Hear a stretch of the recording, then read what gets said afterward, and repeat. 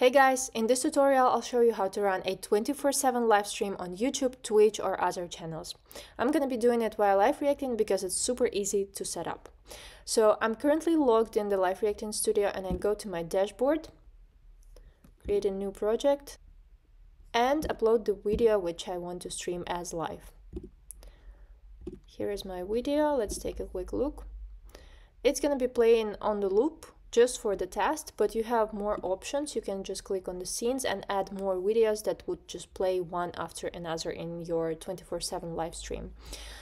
So I'm gonna go with a single video on loop, and now I go straight to my settings.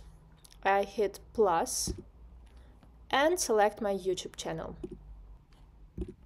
So I select my YouTube channel, I add a title, description, and here is the most important part.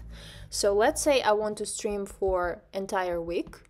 In that case I would have to put 168 hours here, which is exactly 7 days. And here I have an option to schedule the stream so it goes out automatically, or I can just go live myself right now. So I just go and save everything and click go live button.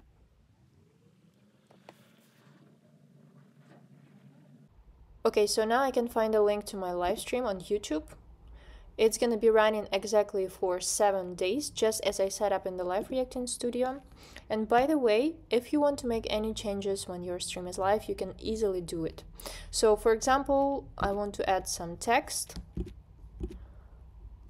And here I type follow us on Instagram and add just some name. I can adjust the color, font and other details, and I just place text somewhere within the stream. After you make any changes, don't forget to click this button, sync with live. Just wait a couple of seconds and then all the changes must take place in the stream. So let's check one more time. Here we go, the text is here. So in case you want to stop your stream a little bit earlier than planned, you can always go back to your studio and click end stream button.